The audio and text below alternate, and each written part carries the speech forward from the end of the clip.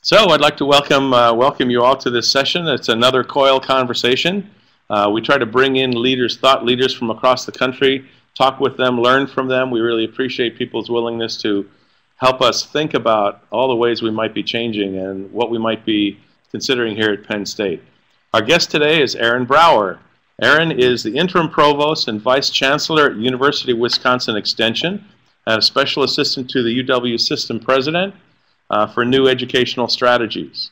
He formerly served as vice provost for teaching and learning at UW-Madison, where he had previously served as a professor in the School of Social Work, Integrated Liberal Studies, and Educational Leadership and Policy Analysis. And we've asked Aaron to join us today because of an amazing, in my opinion, innovative way to provide higher education to one of our or several of our populations that we try to serve. So I won't steal his highlights by telling you about it. I'm going to let him do that. So I'm going to drop my camera. We're going to let Aaron open it up by telling us about UW's Flex options, and then we'll open it up for questions and discussion. So take it away, Aaron. Great. Thank you, Kyle, and thanks for the invitation to talk with you all. So by way of introduction, Kyle mentioned a bit of my background, and my position just before being interim provost here was vice provost of teaching and learning, and in that capacity, essentially, just so you kind of can place me in your structure, Rob Pangborn was my counterpart at Penn State. Then Rob got kicked upstairs, so to speak, in the midst of all of your transitions. So I haven't seen him in a while, but he was a really good guy.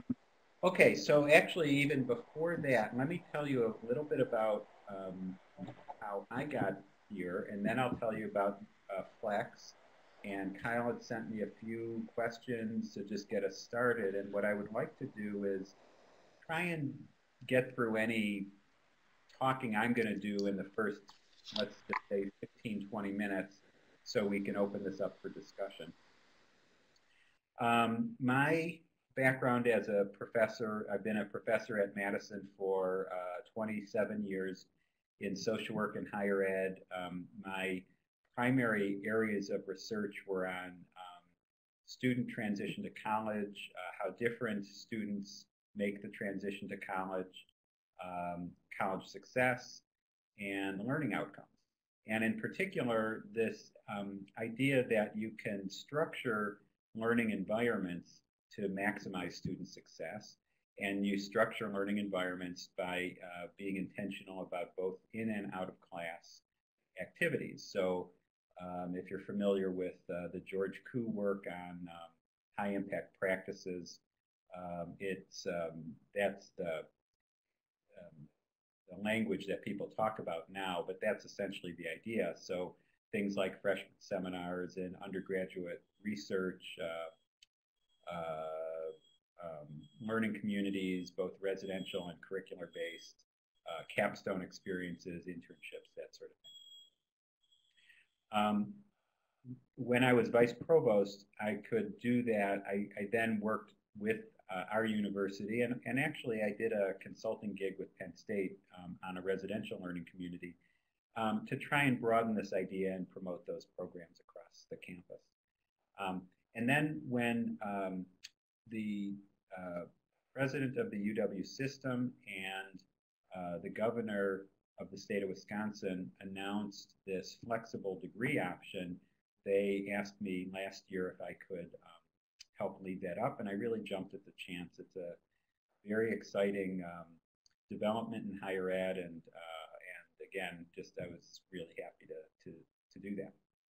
Okay, so some of the antecedents of the flex degree. So we all know that funding for higher education has been declining since the late 70s, early 80s.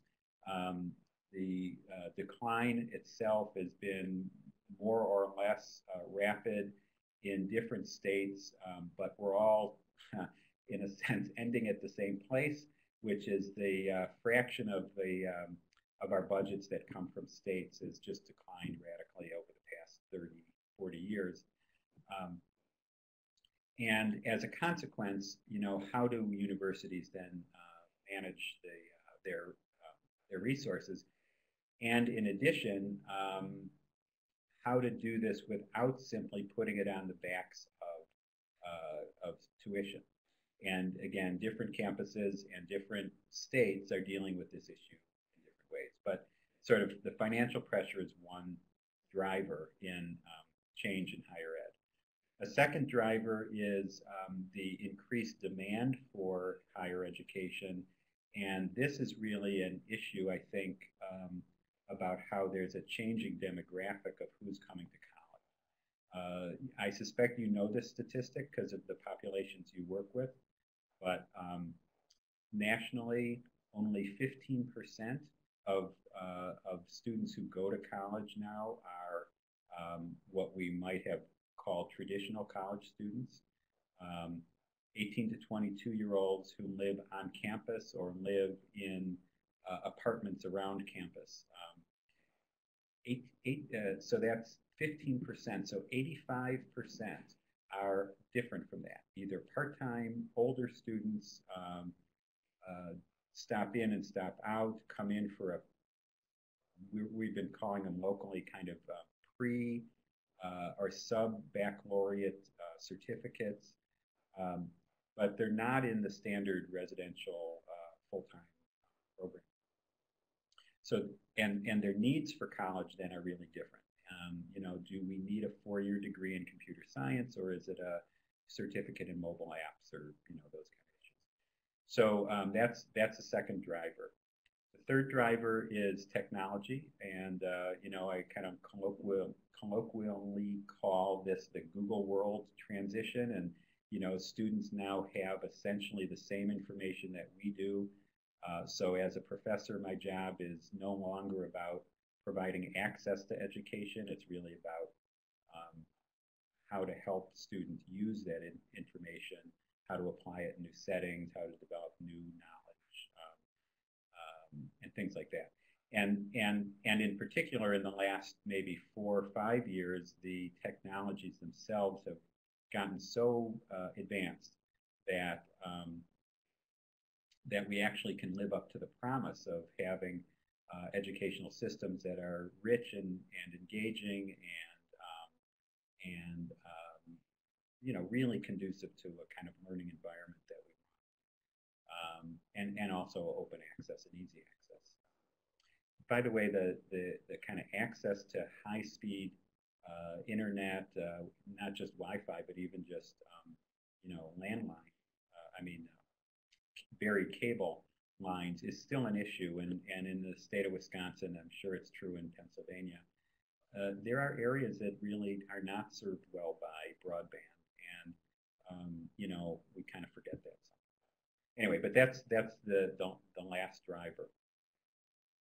And then there's a political piece that's unique to Wisconsin that I don't want to spend a lot of time on, but I'm happy to actually talk about this if you want to in questions. And I'm not gonna. I don't want to try and be kind of cute about this. It's clearly been a factor as we've been developing UW Flex, but it's not the predominant factor among the others that I've described for you. But the political issue here is our governor, Governor Walker, sees himself as wanting to be on a national stage, and so he's been looking for an opportunity to provide a kind of platform for himself more broadly. And the main one has to do with job creation, but a portion of that has to do with training employees to meet current job needs. And he has looked to the UW system as a partner, to be a partner in that process.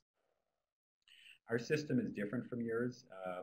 You may or may not know this, but Penn State works as, this is probably not exactly accurate, but kind of like one campus with lots of regional campuses.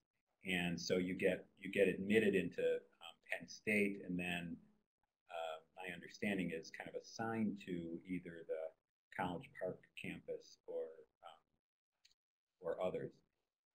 In the Wisconsin system, there are 13 separate universities. So UW-Milwaukee, UW-Madison, UW-Stout, UW-Green Bay, et cetera, et cetera. And they're autonomous campuses, separate admissions processes, separate degrees. There is a board that oversees all of them, but it's not the same as kind of one board for a unified campus with multiple sites. And that's important in the way in which we've developed UW Flex. Let's see, I forgot where I was headed with that description. The governor's goals. So the governor says, you know, we really want to have some kind of better, more accessible educational opportunities for students, and particularly for students that are returning adults who have some college and not a degree, or have a degree in one area and they need to refocus for a job transition or professional development or job training. And by the way, this is him talking about it 2 years ago, I was at a meeting of governors who started talking about Western Governors University, and some of them are talking about bringing Western Governors in as part of the university, as part of what the state would support for another higher education choice. And you saw that happen in Texas and Indiana, and I think now Washington State has got a Western Governors specialization there. They call it Western Governors Texas or Western Governors.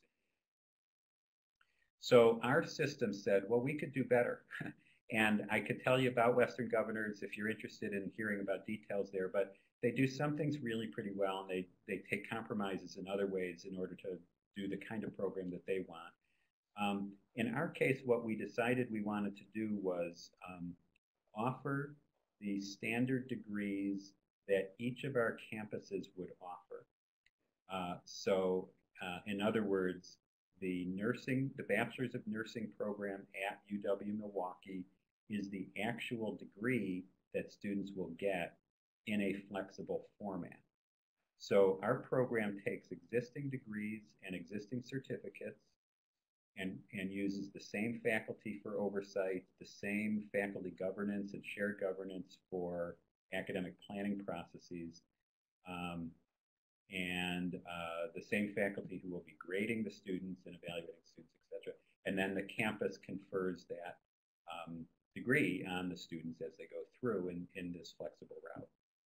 And the basic way UW Flex works is that, again, let's take the nursing program at Milwaukee.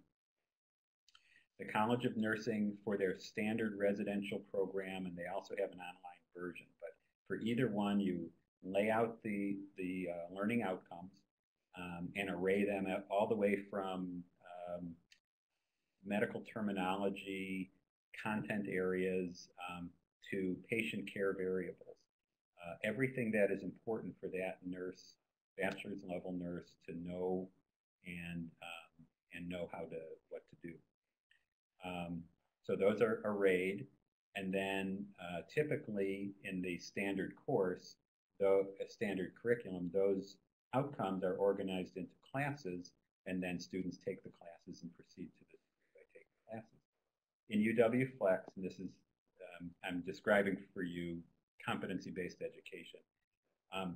Instead of having those outcomes organized in classes, each outcome has attached with it an assessment that demonstrates that the student has actually mastered that either knowledge base or skill set. And you progress to your degree by completing assessments one after another until you get to the degree. Again, picture the nursing program, arrays all these outcomes, and this is aimed at primarily at nurses who are currently RNs, and so they're in a 2-year, they have an associate's degree RN, and they're wanting to complete that to get to the bachelor's. It may be that this nurse has been working in a hospital for 10 years and they know medical terminology cold, right? They've been using it forever. And so why make them sit through a course? Give them the assessment, which in that case is basically a multiple choice test, and they have to score above what the nursing faculty consider a mastery threshold, which in this case is about 86%. They could do that, knock it off, and then move on to the next thing. There may be elements of patient care that they actually can do quite well, and the assessment there is actually clinical oversight. So we'll send a nurse, one of the nursing faculty, to the hospital setting that the student is in and oversee the student engaging in the skill set that is being evaluated. Again, there's a rubric for developing mastery there, and demonstrating mastery, and if a student completes it, great. If they don't, they keep working at it. And so you can see how a student can pace this according to what they know and the background they're coming in with, and focus on those things that they need to focus on, and kind of get credit for those things that they already know. It's not prior learning assessment in the sense that you get credit for simply being a nurse.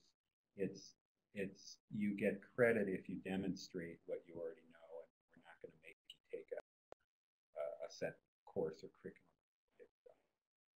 if you don't need it. So we opened officially Monday for enrollments, and we've got 5 programs right now. If you want to look at our website, it's flex.wisconsin.edu. There's a bachelor's of nursing at Milwaukee, a bachelor's of information studies at Milwaukee, which is kind of like the new version of the library science degree, which is kind of like a computer science, web design, information science degree. A bachelor's in diagnostic imaging, and a certificate in business and professional communications. Those are all at UW-Milwaukee. And then we have an associate's degree in arts and sciences from UW Colleges, which is our 2-year gen ed campuses. And the intent of that associate's degree is to provide the general education requirements so that students could then transfer either to a standard brick and mortar course or finishing a flex degree. Kyle asked me questions about 2 other questions that I'll try and get to, and then let me stop and we can talk a bit. So one has to do with, well, actually 3 things. One has to do with, are there other programs planned? And the answer is yes, and I'm in discussion with 4 other institutions around the UW system about new certificates and degrees that they're going to offer. And now that we've got sort of the first group working its way through, and we're starting to admit students, and we'll start working with them in January, it's easier for new institutions to come in, as you can imagine. The early adopters are kind of helping us work out the bugs, and then we'll grow this program. This is an entirely billed as a cost recovery program. So it's priced in a way so that tuition will cover all costs. And the programs are going to be viable because they generate enough income based on tuition so that they become self-supporting. So they're intentionally not requiring state funds or other subsidies from the state. We do need a ramp-up period. We estimate in our business plan that it's going to be 3 to 5 years before we break even. So we have new money on the table from the system to help with the development costs. But again, once we hit that break even, then the programs are self-sufficient, and so we have requirements about enrollments and costs and stuff like that. But we'll be growing the number of programs. And I would guess that ultimately we'll probably have maybe certificates and degrees, and that's kind of the ceiling that we'll hit. Another question Kyle had was the response to date from both students and faculty and generally. So the short answer on that is generally the responses have been very, very positive from students, from business leaders, from the legislature, so the politics about this, and also from faculty by and large, but not entirely. And as you could imagine, and I'm sure you find the same thing with your programs, you know, faculty are on a bell curve like every other segment of the population. And so on that bell curve, on one side of it are the faculty working with us right now who really jumped into this. They felt like, actually the nurses, the moment I had my first presentation to say, here's what we're planning, and it really wasn't even a very well-developed idea at that point. I got a call the next day from the dean of the nursing school at Milwaukee saying, we'd like to do this. We've been looking for something and we don't have the capacity to manage the demand on our time, and we've got a lot of online material already, and you know, the sort of modular way you're thinking about this, and stackable certificates or stackable competencies, you know, we're all over this. So they're, you know, so they're like on one end of this bell curve.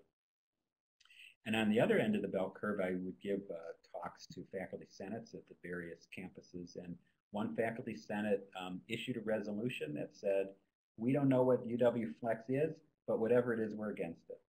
And so I said, okay, you know, you don't have to do it if you don't want to. It's, you know, it's built to be, again, self-sustaining, so it's not ideally going to compete for resources ultimately from other programs. That was actually an important condition before I accepted the position. So anyway, you get the whole spread. And again, I probably don't have to make this case very hard, but the idea of students learning, you know, it's really a student-centered approach where students are expected to learn.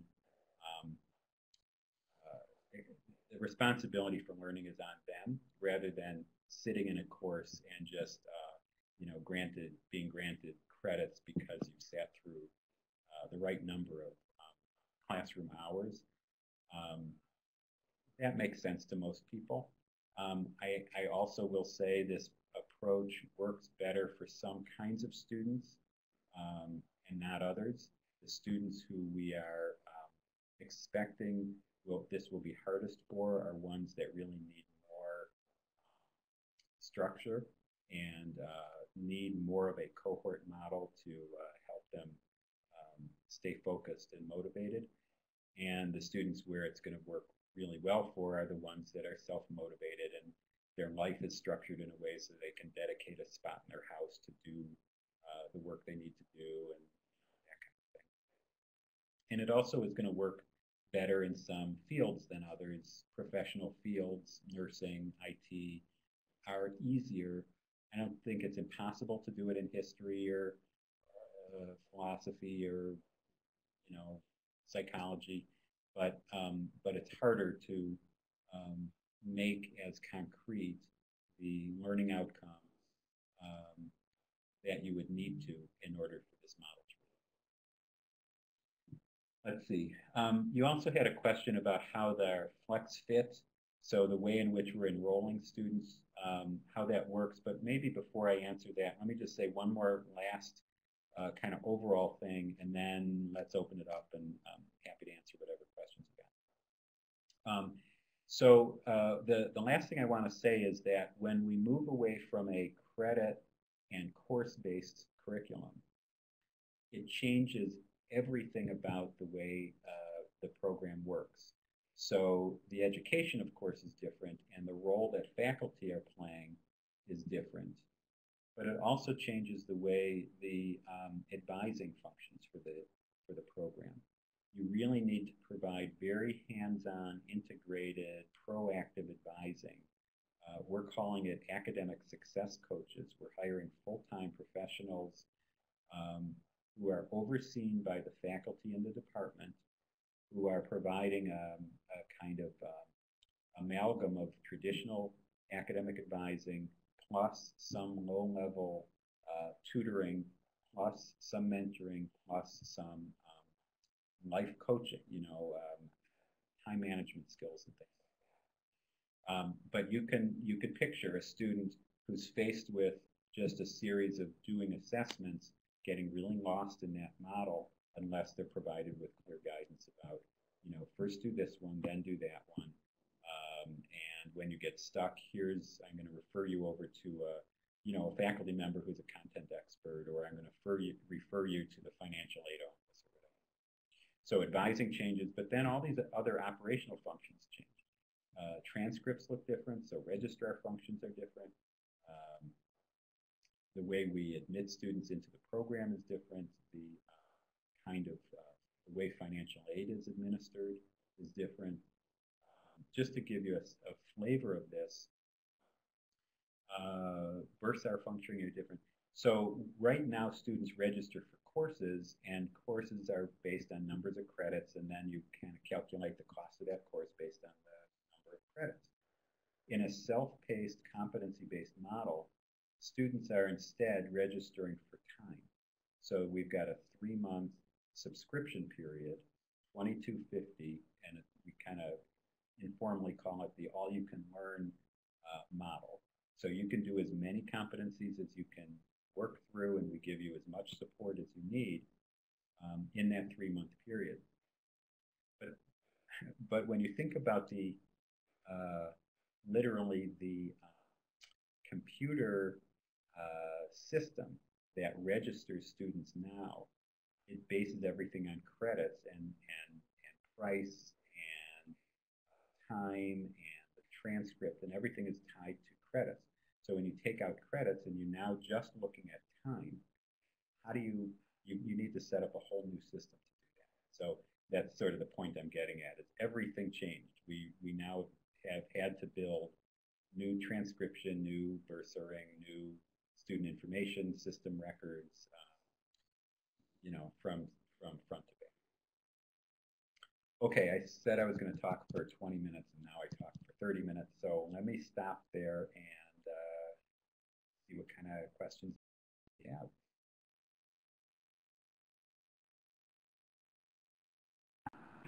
Okay, who wants to open the questions? Feel free to pop your camera on if you have one, to raise a hand, or to type a question into the chat box. I see Douglas Anthony Wilson is typing a question in. Let's start with one coming through the chat box here. Okay, student coaches. And still typing. Here we go. Okay, Chris Gamrat called next. Chris, while Doug's typing, why don't you pop up your mic and go ahead and ask your question? Sure. So, hi, Chris Gamrat, instructional designer in College of Information Sciences and Technology. Question for you is, could you talk a little bit about how the components of these programs were designed to be, would you describe as stackable? Yeah. So first of all, if I'm going to guess based on the name of your College of Information Science and Technology, that's the same college that's offering our Bachelor's of Information Studies and Technology. So you're probably familiar with this domain. So the idea of the stackable credentials is, I'll tell you about a new program that we're going to announce that's coming from UW Parkside. It's sort of a business-oriented set of certificates, 6 of them, that the students will pick, and a student picks 3, and that will equal a bachelor's in, right now it's called Bachelor's in General Studies, but I think it'll ultimately be called Bachelor's in Management Science, or some, again, business-related domain. So they're creating 6 certificates, 1 in project management, 1 in global studies, one in sales, one in leadership, one in professional writing, and one in human relations. And those certificates are composed of, instead of regular courses, let's just say in the leadership one, it's a set of competencies, a set of outcomes. How to run a meeting, and I'm making this up because they haven't specified yet. How to run a meeting, how to organize an agenda, how to kind of learning about interpersonal skills, both verbal and nonverbal, maybe group development variables, you know, and let's say there are 8 or 10 of those. A student could take just that certificate, complete that, get that credential, and get that credential transcripted, and then they could join it with, let's say, leadership, international skills, global skills, and professional writing. And that may be, and then you've got someone who's kind of looking for an international relations-related company where they want to do something kind of in, you know, with technical writing. Someone else might do management, sales, and project management, human relations, sales, and project management. And again, you get a different flavor for how that particular degree would stack up. So that's the idea. The opportunity of having a curriculum based on discrete competencies or sets of competencies is that you can kind of like mix and match them, almost like Lego blocks, to create the stackable credential that you're looking for. Great, thank you, Aaron. Thank you, Chris, for the question. We have Doug Wilson asked the question. He started talking about student coaches. He wants to know, how did they come to be included in the design? In other words, what was your thinking? How did that sort of evolve as an important part?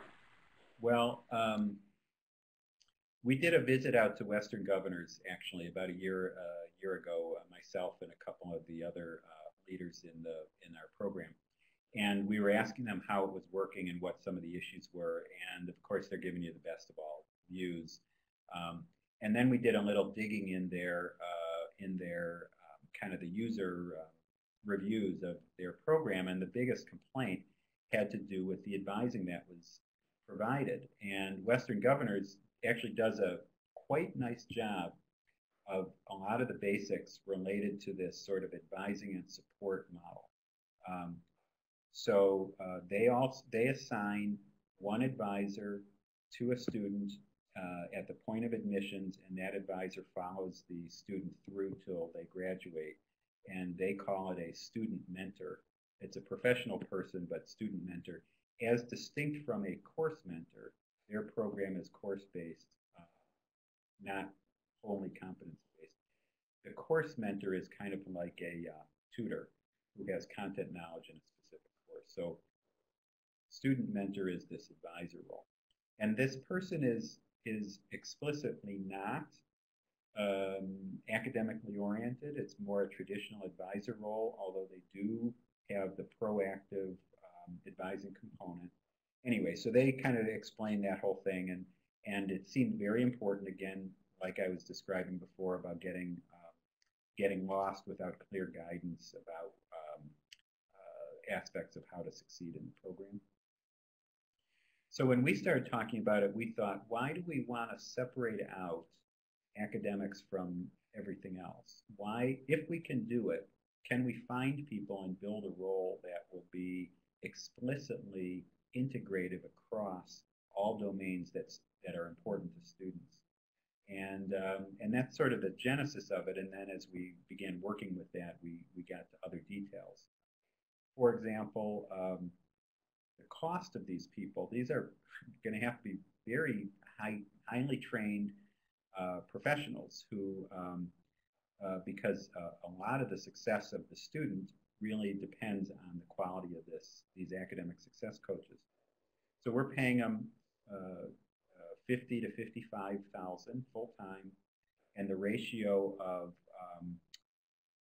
success coach to students is 1 to 85, which is different by a lot than the standard academic advising model.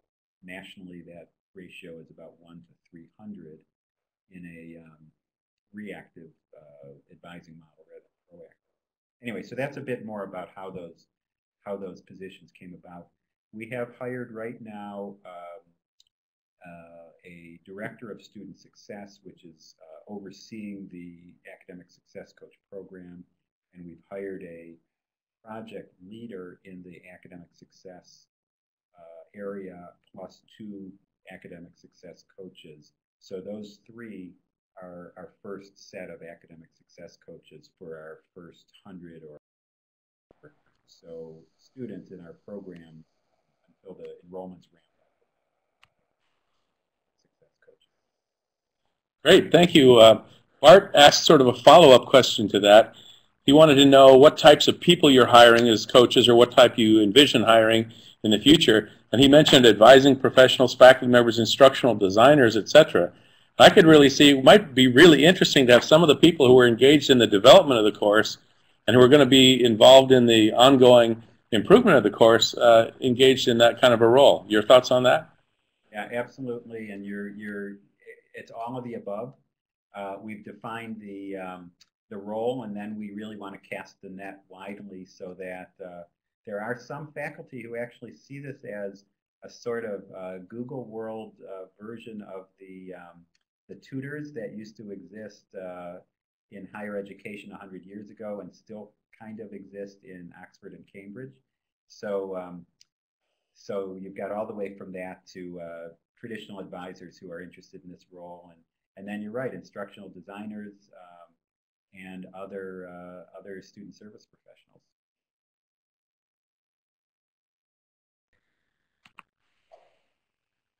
I'll go ahead and jump in with a question if nobody else wants to right now, or Pat, do you have any questions too? But one of the things I'm wondering is, so Michael Horn and others have, and Clay Christensen, when they talk about disrupting and when you bring them in to talk about where universities might want to consider moving, they often say you really need to sort of start a skunk works that can operate outside the university structure and, take some creative, energized people and free them from some of the constraints that exist. When I see what you're doing and what University of Northern Arizona and some other places, it seems like maybe extension or outreach is sort of the home for these skunk works that have a little more freedom, perhaps. You want to comment on that? Yeah, you are absolutely right. In fact, the language I'm using now to describe extension, and let me again say, extension in Wisconsin is a bit different structure than it is on many campuses. Extension is its own institution with a chancellor, with a provost, with faculty and staff, etc. Whereas continuing studies or extension or continuing ed or whatever are very often part of the flagship campus in a university system. So we're our own thing, and it functions. But the language I've been using is extension is the entrepreneurial arm of the system.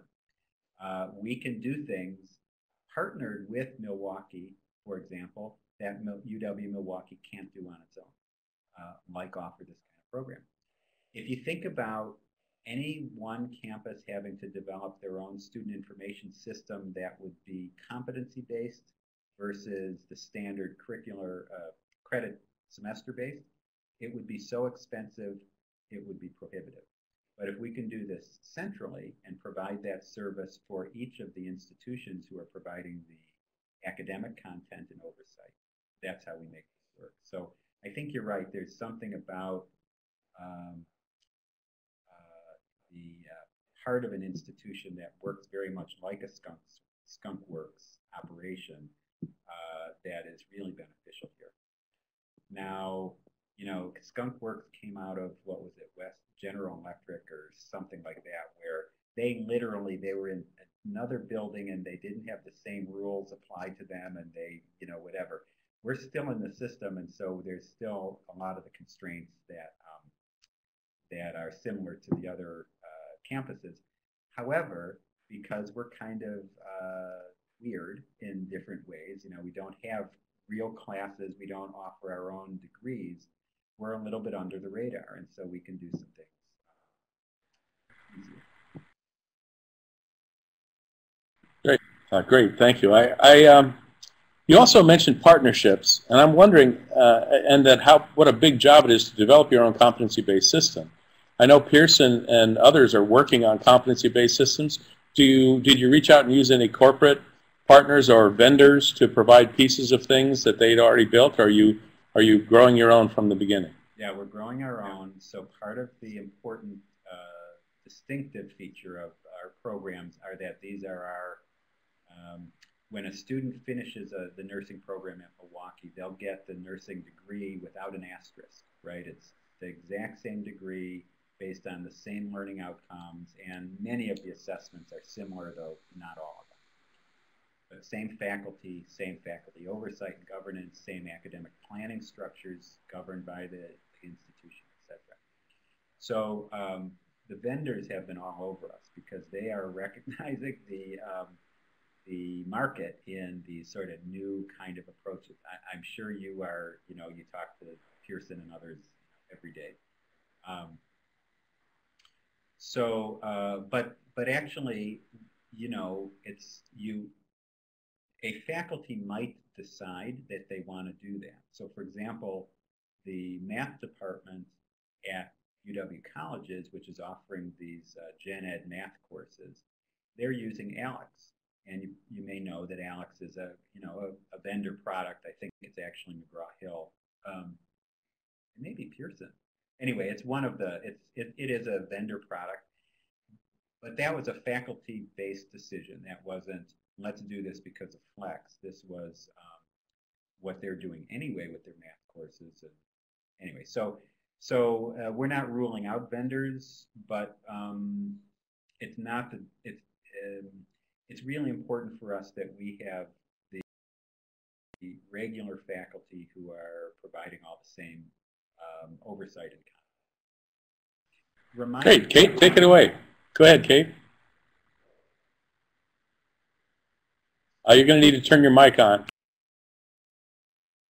And remind me to talk about the role of MOOCs. I'll get back to it, but in the context of vendors and curated content and stuff like that. Will do. Kate, did you find your little icon? Nope. Not yet. Okay. There you go. Go ahead. Okay. So hi, I am Kate Vincent. I work in the Associate Dean's Office for undergraduate and graduate education in the liberal arts. And so I was curious if you could speak to the strategic goal behind the associate's degree. Was it to shorten the time and cost of the degree, to drive enrollment to four-year degree programs, and then how the design of that might be different than for some of the more professional programs in terms of the competencies for the role? Okay, so you were cutting out a little bit, so let me answer what I think I heard, and then let me know if I didn't answer anything.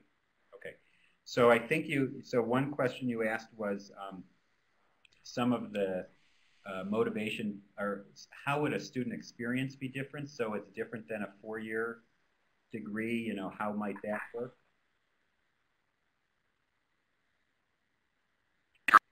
What I'm curious about is, from a strategic side, what were you thinking about when creating that associate's degree? Was it to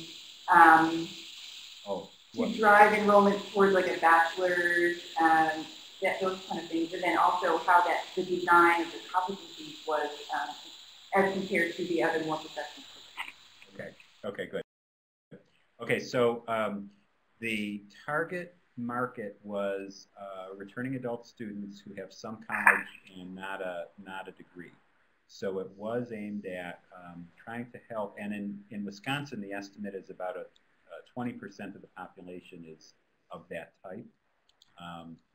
And they're older students, they've got families, they're working, and they don't arguably fit well into taking semester by semester courses, even if they're online, right? So part of the motivation was, could we create something for this new market that fits into their life rather than trying to fit them into a semester system. Whether they finished faster or less with lower cost, those were also important elements, but those weren't necessarily driving this. So, for example, that $22.50 for a 3-month period was based on the costs of the program, not how do we price this cheaply. In fact, we had to be very cognizant of not cannibalizing our own programs. So how do we price this so that it's different from, but not so ridiculously cheap that why would you go to the standard nursing program? So if you multiply $22.50 times 3, which is a 9-month, standard academic year, it's approximately equal to the average tuition across undergraduate tuition across the system schools. I do think the biggest savings for students is going to be time, so that like I gave that nursing, RN example in nursing, a student might get through, I don't know, 25% of the competencies very quickly because they know this stuff and they can show it. And then they spend their time on other areas. And so instead of taking 2 years for a degree completion, RN to BSN, they may take 1.5 years, or they may take even shorter. So that will be that could be a significant cost savings. I think you asked also the question of how kind of the process of designing the curriculum and the competencies. So my background is in the kind of student learning outcomes. I'm very wedded to the backward design model. So you start without, even for a regular curriculum, you start with learning outcomes, then you go to assessments, then you go to the academic activities that lead to the best assessments, that lead to the best outcomes. So that process was actually similar in some ways, and the discussions with faculty were pretty fun. What do you want from these students? What do you want them to look like by the time they finish, right? And then how are you going to know what they know? And it led to a lot of really interesting discussions. You work with faculty, so they love this stuff. So those were really fun discussions. The kind of support we needed to provide, the instructional designers and some of the technical help, was, okay, you've got this idea of an assessment, and it's a really good idea. Now, how do we codify the judgments that have to be made? And then if we're going to load it into D2L or some other kind of learning management system, how do we massage what needs to be there in order to make it work? So we provided a lot of instructional design help to make stuff work. I have just a little follow-up to that.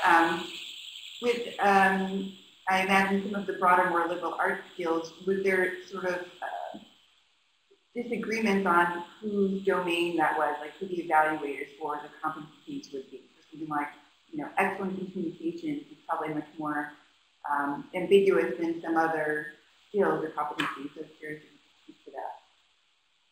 So yes, the answer is yes. The interesting discussions were, the nurses. This was true for them, but it was also true across the UW colleges when they're talking about gen ed in general. Actually talking to each other about not just what are the course goals that I have, but what are the curricular goals. And then you're right, who's the best person to judge those things? So I remember actually in one meeting, one faculty development workshop, they were talking about evolution, and the biologist who teaches evolution in their biology class was talking to the anthropologist who teaches about evolution in the anthropology class.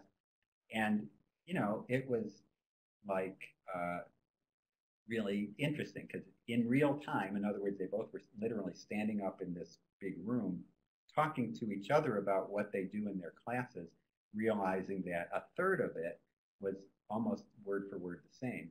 And then 2/3 of it were different, related to kind of cellular level biology evolution versus kind of social level evolution issues. But it was really fun and interesting. Now, as a principal, who does the assessments? In our program, it's the faculty. So the nurses at Milwaukee are in charge of doing the assessments, or they'll relegate it to TAs or others, but they'll still have the same faculty of record oversight that is true for any class. And that's, again, an important element of ours. We don't want to hire in special evaluators who are outside of the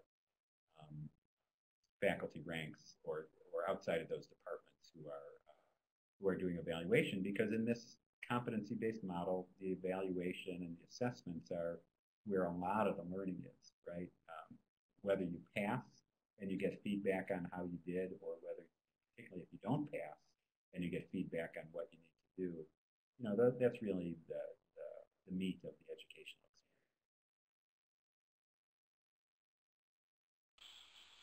experience. Thanks.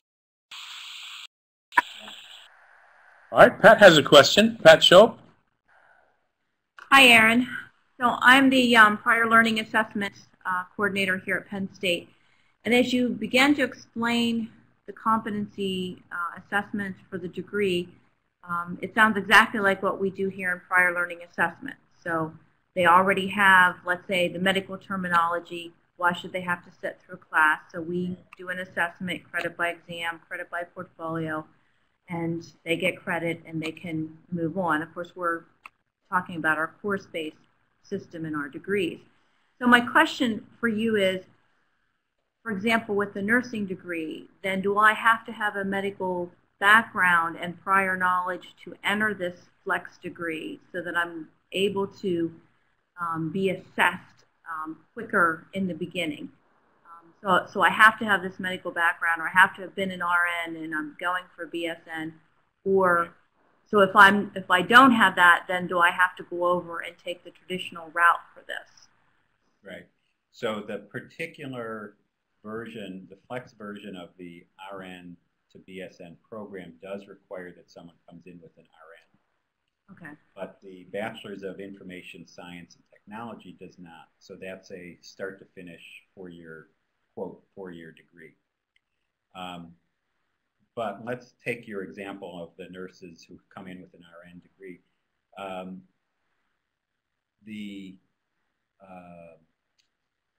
The ability for a student to demonstrate their mastery of medical terminology is solely dependent on their passing the mastery exam. So whether they were an RN for 1 year, or they just got their degree just, you know, a month ago, or they've been in practice for 10 years, is irrelevant for us. And, you know, again, this program is built on requiring students having an RN. But imagine a student who didn't have an RN, but watched every episode of House and knew medical terminology left and right. Theoretically, they could complete that medical terminology degree, competency, and then move on to the next thing. And then, you know, that actually raises the bar for the faculty to say, if someone actually wasn't an RN but knew this stuff, is that okay in this one domain of medical terminology? And, you know, so they're struggling with those questions. So you also talked about the role of faculty is different. So if I don't know those things, who teaches me? You're given an assessment to measure a competency. We presume that I can meet. But what if I can't? Who's teaching me what I need to learn in this degree format? Right. So, so the teaching model is very much the sage, not the sage on the stage, but the guide on the side model. So the first round there is the academic success coach. Oh, you took that medical terminology test. How did it go? Oh, it looks like you got a 74, not an 86. The faculty will have identified materials already to help students with that information. It won't be teaching. It still is like, go watch this video, this is where I wanted to talk about MOOCs. It might be that there's a MOOC to participate in, which, by the way, the reason I like your Flex MOOC idea is I think MOOCs are more or less the textbooks in the Google world. You know, you can sample them what you need to rather than do the thing start to finish. But anyway, so there's curated material, and there will also be content that faculty may develop themselves because there isn't existing materials out there. Now, if a student really needs more than that, more than just here's the materials, work through it, and then try this assessment again, they may be referred to an actual class. And then, if so, that's not part of the Flex degree. That's take a class as a special student and then ready yourself for the assessment that way. So the instructors are providing, they're overseeing the curriculum, they're doing assessments, they may provide some tutoring, but there is not the expectation that you're structuring classroom activities in the way that we think of faculty instruction now. Thank you. Whoop. So, you've talked about competencies and, you know, clusters of competencies, and it seems like digital badging would be a natural, but you haven't used the term badging. I assume you guys are avoiding that for a reason, but maybe not. So what are your thoughts on digital badges and the badging kind of movement that's out there? So in principle, it's the same as these stackable certificates, I think. In different ways, they're different, but that's the intent. So no, it's not. We're not anti-badge. It's just we're using different terminology that's more, we think of as more mainstream in an academic world. So people know what certificates are, and minors and things like that. Badges call up the imagery of Boy Scouts and Girl Scouts instead. But it's the same concept. It really is. And you know, people knock badges or certificates because they think of them as trivial rather than, you know, significant. But you could have a badge or a certificate in critical thinking. You just have to define it well. So anyway, so yeah, it is compatible with that approach. Yeah, I agree. It's really micro-certification, and that's what you're doing by creating your little certificate. So I believe that I agree with you on that. Another thing, though, is I'd heard earlier about University of Wisconsin saying they were going to have I'm going to use the term PLA, or a test-out option for all of their courses across the university.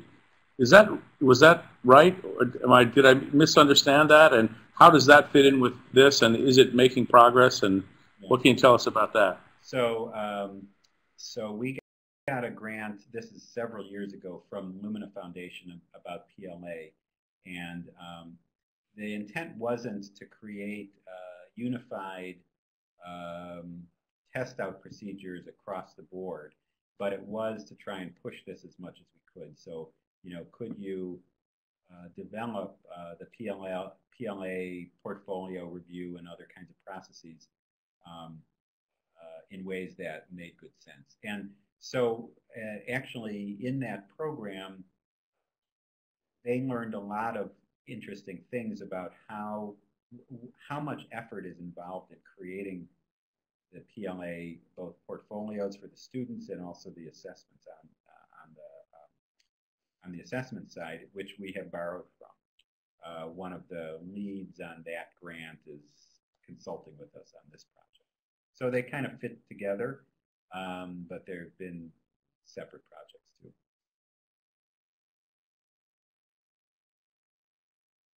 Oh, your mute is on. Thank you. So another question that I sort of saved for a later moment was Doug Wilson asked, are you open to grad student research projects?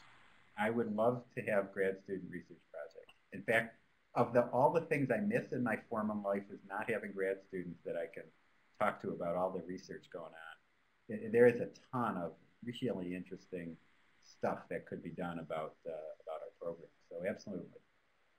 Great. Well, so another thing that COIL, so you read a little bit about COIL, our Center for Online Innovation and Learning.